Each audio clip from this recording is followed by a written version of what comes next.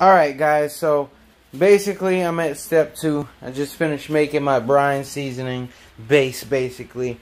But this is just to take a look at it. It looks kind of discolored because I got LED lights in my place. And it's not that color that you see on the screen. But anyways, got my brine here. Obviously you guys can see how I quartered out the onions. I put my seasoning in there.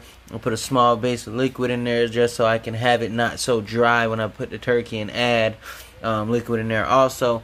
But you can see and get the concept of it. You see my bay leaves. You know I put garlic in there. I can't tell you guys everything, but that's just a quick view of it. And that's just a little start of a base. Then now I'm going to clean up this thing. I'm going to open it up. Alright, I'm going to open it up. Put it in here. Clean all the excess blood and stuff off of it. Get the gadgets out.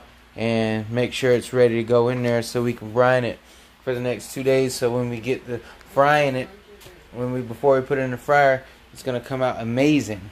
And I want you guys to be a part of this, so that's why I am recording this. But this is part 2 of my turkey brining video. I just wanted you guys to get a look at it, and then I'll be here for part 3 in just a few.